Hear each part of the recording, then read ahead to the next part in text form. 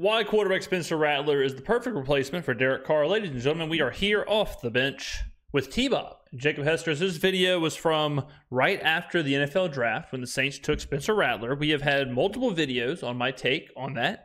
We're going to listen to their take on Spencer Rattler and the backup situation with the Saints, and we're going to react to it like only I can do. It's crazy. I saw a video today as I perused, what I was going to watch, what I was going to react to, what I was going to deliver to y'all's front doorstep. And I saw some videos that were like the top 10 undrafted free agents the Saints have signed. It's like, holy Christ, God, dog. I mean, I couldn't imagine talking about some undrafted free agents or whatever's going on out there. So we're going to keep it to the fun picks. Spencer Rattler, the superstar, the future of the franchise. We're going to hear, I think the only show that I haven't listened to talk about Rattler is T-Bob and Jacob together. Here's where I think the Spencer Rattler thing is probably most exciting. And I don't think I'm saying anything mind-blowing here, right? Or actually, I'm going to go to a Nick Underhill line that I felt was very funny. He said, Spencer Rattler is the most exciting fifth-round pick in Saints history. Yeah, which, agreed. On one hand, has a lot of Nebraska is the best 3-9 team in NCAA history energy to it. But guess what? Nebraska really was the best 3-9 team. Like, they really actually were. They played all ranked teams. They barely lost every game. Like, they were, like, so close to kind of being good. Well, in the same way, Spencer Rattler, it's not too often that you get a fifth-round pick that. So we know Rattler, we know the pick is good, all right? We understand the value. We understand all that stuff. We are now, 2 weeks removed from the draft? Something like that? Someone double check my math there. I think we're 2 weeks away from the draft. So now this is the time where you start to move away from draft grades. You start to move away from the actual draft itself and the value and all that stuff. Now that kind of wanes away. Now we're going to start slowly getting into training camp, OTAs, practices, whatever else, the philosophy, the vision, what's going to actually happen, how are these draft picks going to kind of slide into the team, and what's the future of the Saints look like, okay? The Rattler pick, so when we talk about the Rattler pick, we'll talk about it that way. And we're not going to talk about, hey, the value that we got for a fifth-round pick where the guy should have probably been the second or third rounder. Was once maybe thought that he could be the number one pick in the NFL draft. Yes. Or a fifth-round pick that has better arm talent than anybody does in your current quarterback room. And also when you look at some of the other quarterbacks, whether it's Jake Haener, who'd you draft from Colorado State back in the day? Garrett Grayson was in that number. Ian Book. Like, Spencer Rattler is on a different level talent-wise than all of those guys, and it's not even particularly close. And I know we've had this conversation a lot, but first crack of the day. Sorry. Whoa. Sorry. It's always what a face to pause it on.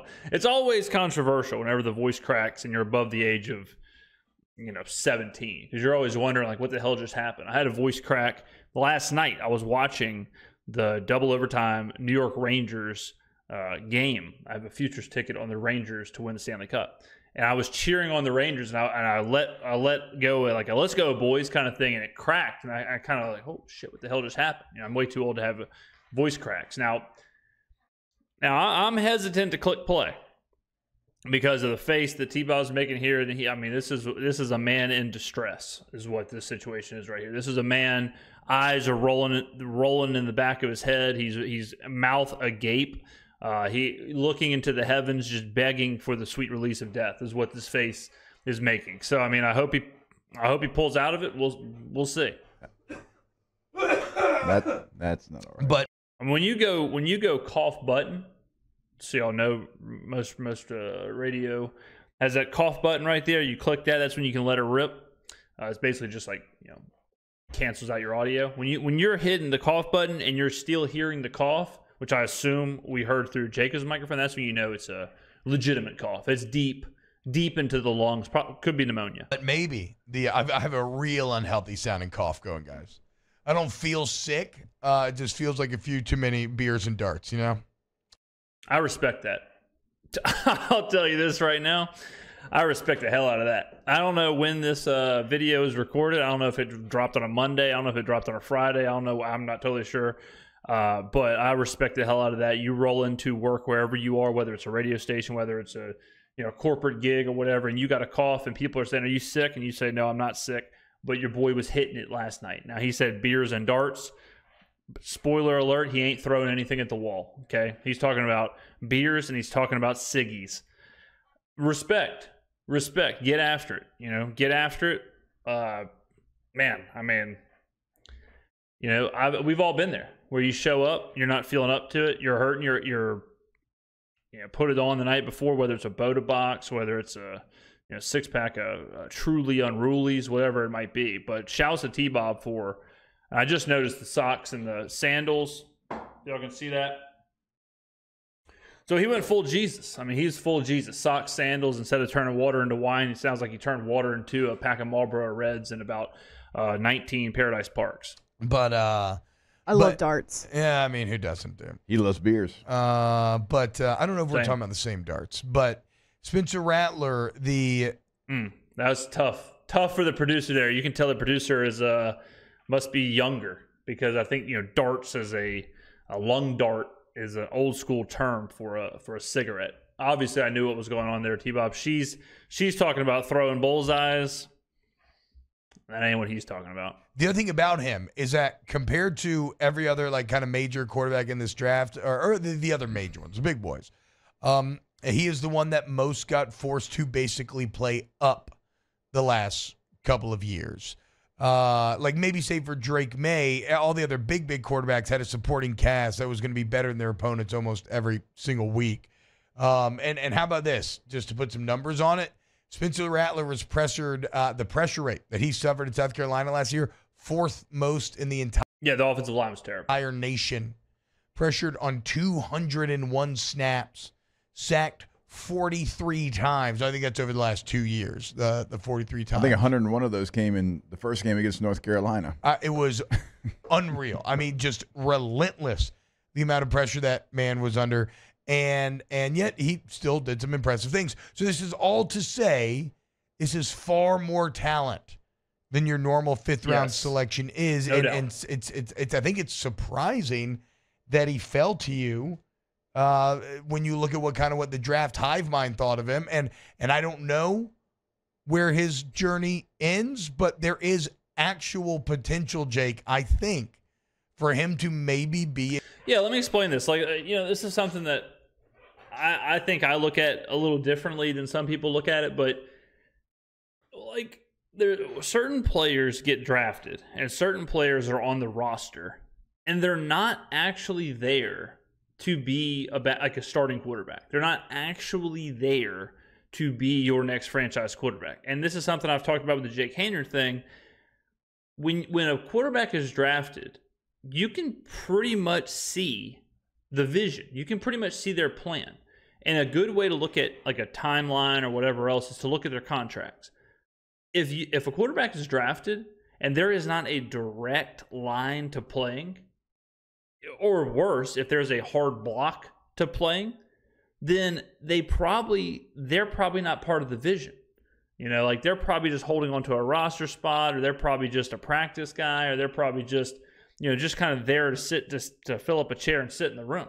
Some players, and this is quarterbacks, this is wide receivers, this is running backs, but quarterbacks are the most of what I'm talking about, because there's only one on the field, right? There's only one quarterback. Even though there might be only one running back on the field, running backs rotate all the time. Quarterbacks don't rotate. Quarterbacks don't rotate in, they don't rotate out. It's one guy, it's one leader, it's one game plan, it's one voice, right? So you can kind of tell the track of a team, how they're viewing their quarterbacks. Jake Haener, this was always my point with Jake Haener. Haener was drafted into a bad situation because they had Carr. There was never, ever, ever, ever going to be a situation where Haener was going to get a chance to start over Carr. It was never even going to be echoed into the locker room, because you don't even want that kind of that idea out there, because you're going to lose the locker room for your $150 million guy in Derek Carr, right? So Haener, his only real role is hang out, hold a clipboard, look good in practice, kind of do your thing, and then if 14 people get hurt, you may get a chance to play. But even if that happens, once Carr's healthy, we're still going to go back to Carr. And it's unfortunate, I guess, for some people, but it is what it is. And you see that all the time in the NFL with guys who just kind of go from team to team to team. They may start here, they may start there, but they're never truly looked at like a starting quarterback. Rattler now is on the perfect track to be a starting quarterback. He's the complete opposite of what I'm talking about. He's the complete opposite. I got a hat situation here with the hair, but he's the complete opposite of what I'm talking about because Rattler is now on the perfect track, the perfect timeline with Derek Carr. Rattler comes in at 23 years old. Rattler needs to develop. He has the physical tools, but they need to be developed. Good news. The Saints have exactly 2-ish years to develop a quarterback. Rattler's contract is going to work perfectly too because he's going to have his rookie deal go 4 years, and half of that is going to be development, and then the other half he's going to get a chance to play. So the vision is there. And like people have asked me, do you think he'll beat out Kellen Mond? Who cares? Do you think he'll beat out Nathan Peterman? Who cares? Like Peterman and Mond are doing what I'm saying teams do with bringing players in. Kellen Mond and Nathan Peterman have 0% chance to prove that they could start in the NFL. If Nathan Peterman goes 77 for 77 with 12 touchdowns, no interceptions in preseason, guess what Nathan Peterman's going to be doing in week 1? Sitting on the bench. Right? Nathan Peterman could have a 6,000-yard preseason. Come week 1, Derek Carr is a starting quarterback because of the contracts, because of all of that. We don't have to get into it because of who Nathan Peterman is. So whether it's Mond is the backup, whether Peterman's the backup, whether Haener begins as the backup, whether Rattler begins as the backup, is all kind of moot. It's a moot point because the plan is right in front of you. The plan is Derek Carr is the starting quarterback of the New Orleans Saints for at least the next 2 years, I would say. Spencer Rattler is the future quarterback of the New Orleans Saints for the next 2 to 4 years. That is the plan. He is the vision unless something crazy happens, like the Saints get the first overall pick, blah, blah, blah, blah, and we land a generational talent. That could change things. So in 2 years, 2 seasons, we will first start to see, okay, is the transition happening? Are we ready? Is Rattler ready to take over? Very similar to like Patrick Mahomes, Alex Smith, very similar to Jordan Love, Aaron Rodgers, where there won't be this battle. There won't be this like where Rattler's trying to beat out Carr and Carr's trying to beat out Rattler. It's going to be this nice, easy transition. And that's the Saints' plan. It's obvious. It's out there. So don't worry about Mond. Don't worry about Peterman. Don't even worry about Carr, Rattler, and Haener. All you got to worry about right now is how good can Derek Carr be for the next 2 years? And then you need to worry about, is Spencer Rattler ready to take over in probably 2 years? A starter in the NFL one day, which you can almost never say about a fifth-round quarterback. So a lot of people go back and they point to his second year starting, his sophomore year at Oklahoma. And it's like, man, this just wasn't the guy that we thought. He had a monster freshman year. You go back and you look at his sophomore numbers. He threw for like 1,500 yards, completed 75% of his passes, 11 touchdowns, 5 interceptions. It's not a bad year. So that was that was the year that Caleb Williams replaced him, right? And so, like, even that, like, he completed 75% of his passes. And then he goes to South Carolina, and he doesn't fall off a cliff. And he got better, actually, this year from last year. You look at the totality of his stats in college, he throws 77 touchdowns, 32 interceptions, throws for almost 11,000 yards. Right, so it's not like, man, this guy was uber talented coming out of high school. He had one good year in college, and then he just kind of fell off a cliff. When you actually look at his stats and you watch the film, he was pretty consistent throughout his college career, certainly to the things that you're talking about, really running for his life. I mean, he got beat out by Caleb Williams. Like, that is not, that's not exactly something to be ashamed of. And if I remember correctly, I think Oklahoma struggled to start the year, and that's why they made the quarterback change. So it was more about them losing and less about Rattler just being terrible. So I'd also think about that. The last 2 years at South Carolina, but certainly last year. So last year, behind one of the worst offensive lines in the country because of injuries, they were down to third-teamers in a lot of spots. He still throws 19 touchdowns, only 8 interceptions, 3,200 yards. And I mean, if you go again, you know, we love New Orleans on football, and we'll talk to Nick Underhill a bit later today. But he had some highlights attached to it, and yeah, there's some very impressive things in there in terms of some of the throws that he's able to pull off under pressure. Now, obviously, it's not a perfect pick, right? I mean, he's in the 5th round for a reason. He kind of is a perfect pick, honestly, because and this is another part that kind of gets confused, is where I say, like, look, this guy was the #1 quarterback prospect coming out of high school. This guy was the consensus favorite to win the Heisman. This guy was the consensus favorite to be the first overall pick in the NFL draft. I say all that because the skill set is important, right? When you have a player who you are developing, a player that is a developmental player, and he's got a special tool, like a special skill set, special tool set there, that's exactly what you want. Because you're thinking, like, let's pretend, let's go all the way back to Jamarcus Russell, okay? Jamarcus Russell has one of the worst rookie seasons we've ever seen in Oakland. Let's pretend that Oakland cuts him, okay? Let's pretend that they cut him right there after his rookie season. And let's pretend some other team picks him up.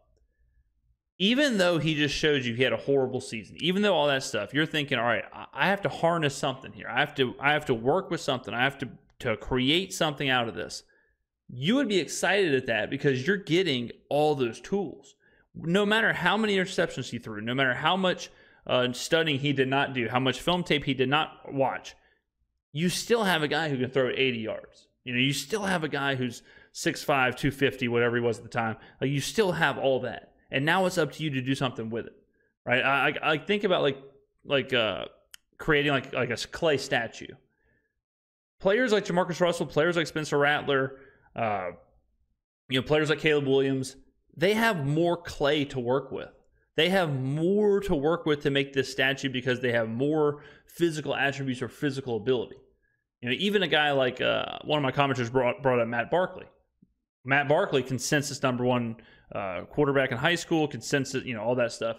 Barkley's physical tools weren't that great. Like, what he was doing physically was not the same as what you would say Cam Newton did physically, or Jamarcus Russell, or even Spencer Rattler. Like, being able to have those physical tools when you're a developmental quarterback is huge. And that's why I love this pick so much. Because every single part of it fits into the most perfect puzzle you could possibly make. The perfect puzzle is Spencer Rattler needs to develop. The Saints need a quarterback that needs to develop because the Saints have no use for a quarterback in the next 2 years. Oh, and also you have this developmental player who just so happens to have a ton of skills on which you can develop. So it's like this triple threat, Bermuda Triangle perfect storm, shouts to Mark Wahlberg, of what you want in a quarterback. Oh, and the cherry on top is that he's a 5th round pick. So you didn't have to waste anything. You didn't have to waste a 1st rounder, a la the Atlanta Falcons. The Atlanta Falcons are the opposite, right? The Atlanta Falcons are the perfect storm in the negative way. They drafted a quarterback that they had to play immediately. They drafted a quarterback that doesn't need development. But they have Kirk Cousins, who has to play right now and who they paid a ton of money to. They should have drafted someone like Spencer Rattler, someone who needs to sit for 2 years while they deal with this quarterback they paid a lot of money to, which is exactly what we did. There's still a lot to work on in terms of processing and everything else. But again, I think the overall tagline on Rattler has to be just how exciting the potential ceiling is, right? And he might not be good. Like, he's a 5th rounder for sure. He might not work out. It might not be might not be a thing. No doubt about it. But you can't let those results get in the way of how exciting the opportunity is right now. Like, if he doesn't work out, if it all goes to hell, if he's terrible, if we end up, a different quarterback in 3-4 years, totally fine. But that doesn't change how positive the fit is. That doesn't change how perfect the situation is. That doesn't change the potential that he has right now. That doesn't change. Don't look at me like that, Jacob. That doesn't change any of that. We're taking a shot with what I think is a very high EV play, is what this is. This is getting 11 in blackjack. You get 11 in blackjack, you double down. You're thrilled to death. The potential is there. You're excited. You double down on 11. You may get a 2, and you may be sitting on 13. Trust me, it happens to me all the time. It happens to me way more than I get a king. But just having, like, doubling down on 11 and getting a 2, ending up with 13 and losing, you don't sit back and say, like, oh, that was dumb. I doubled down. I should have never been excited. It's okay to be excited at the potential. It's okay to be excited at the front end. It's okay to see the vision, right? The vision of doubling down on 11 is I'm going to get this king. I'm going to get a queen. I'm going to get 10. Boom, I'm going to have 21. I'm going to double up my money. That's what life's all about. You're excited. Bring over two more vodka sodas. Bring over a couple darts for my friend T-Bob. Like it's okay to say, I'm excited about the potential right here. I'm excited for this plan. I'm excited for this vision. I'm excited for the next couple of years. I'm excited for OTAs and training camp and preseason to see what he can do. I'm excited simultaneously for Derek Carr to lead the Saints the next couple of years to see what he can do. I'm not excited for Kellen Mond and Nathan Peterman because they suck. Like that is where we should be. That's exactly where we should be right now. And look, we'll know because you have a new coach coming in, so you got a clean slate situation. Yep. And it's going to be what? You, Peterman, Jake Haener, Kellen Mond. And I feel like I'm missing one. Derek Carr. And yeah. Well, yes. I'm talking about Peterman, Mond, Haener, and Rattler. Yeah. Derek Carr. Like, those are quarterbacks that if you are going to live up to the hype that we're giving you right now, I would hope that by the end of preseason they would feel comfortable in rolling with you over those other guys. It doesn't matter. See, like that's another part of this brilliance is that it really doesn't matter. There is not a quarterback competition. We're doing a math problem, but we're working backwards. We already have the answer solved. The answer is 2 years Derek Carr, Spencer Rattler. That's it. That's the answer. So whether the Saints say, you know what, let's not rush the progression. Let's let Nathan Peterman be the backup. Let's let Rattler dress just so he can get used to an NFL game day, get used to being on the field, get used to that whole thing. But, if all hell breaks loose and Carr gets hurt, we'll go to Peterman. We're not going to ruin Rattler to try and save a 7-10 season, right? So in that sense, like there really isn't a competition. There really isn't. Now, if Rattler looks fantastic in training camp and he looks like the man and all that stuff, after this season going into next season, that changes things because then it's like, okay, well, now we're confident in this guy. He has developed. He has taken all these steps over his first year. So if Carr does go down or something happens, all of a sudden now we're confident he's going to step in and win. Like we're confident he's going to step in and he's going to be ready to roll again. Very similar to Patrick Mahomes and Alex Smith. When Patrick Mahomes was drafted by the Chiefs, the conversation wasn't, oh well, if Alex Smith goes down in week 1, we're ready to roll with Patrick Mahomes. The conversation was, we know we have to develop this guy. We have a vision for him. We're planning for the future. We'll see what happens. Okay, so don't rush this Rattler thing as a fan. Don't rush the idea of like, I really want him to be the number 2. Who cares? Don't worry about who's the 2 this year because best case scenario, Carr plays every game. Don't care. If the Saints want Rattler to develop slower and they make him the 3, totally fine with me. All right, so don't get caught up in like the depth chart. Don't get caught up in all that. I would say you definitely want him to be like involved. You want Rattler to be traveling. You want Rattler to be with the team. You want him to be on the sidelines. You want him to get those kind of reps. But I wouldn't be too concerned over, if he's beating out Kellen Mond or whatever veteran ends up being on the roster. I completely agree because we've laid it out. The quarterback room for the Saints, Nathan Peterman, right? Yeah, we've seen what he's, I want to say capable of, but maybe not capable of when he's thrown in there like in real action and not preseason action. Kellen Mond, he was throwing at the combine this year. No disrespect to the guy. And disrespect to the guy. They're both garbage. Credit for you for doing whatever you got to do to get back into the league, but you were a combine arm this year, like this current combine. And Jake Haener, we don't really know a lot about him. Obviously, he gets busted for PEDs. And yeah, I respect that. And it's never wrong to be strong. Anytime you get an opportunity to get busted for PEDs, get busted for PEDs. That's what I think. And has to sit out some time. And we saw him a little bit in the preseason. I didn't even know that about him. I forgot that. first 4 games, if I'm not mistaken, of last year. Bruh. He got popped like right after preseason or something, right? Because like a lot of people were like, "Hey, you know, he did some nice things in preseason. Maybe he could be your QB too." And then boom, done. What in the hell? What's Jake Haener taking? That's what I'm saying. Good. Take whatever you can get your hands on. Looks like he's 10. I guess that's why he was taking it. Maybe maybe he would have looked 8 without it. Yeah, trying to take some tea, maybe to just get some face hair or something. Yeah, something going on, dude. I just can't. Every time I think of him, I think of the pictures that he had. Yeah, the photo shoot. But it is the only Jake Haener memory we really have. Yes.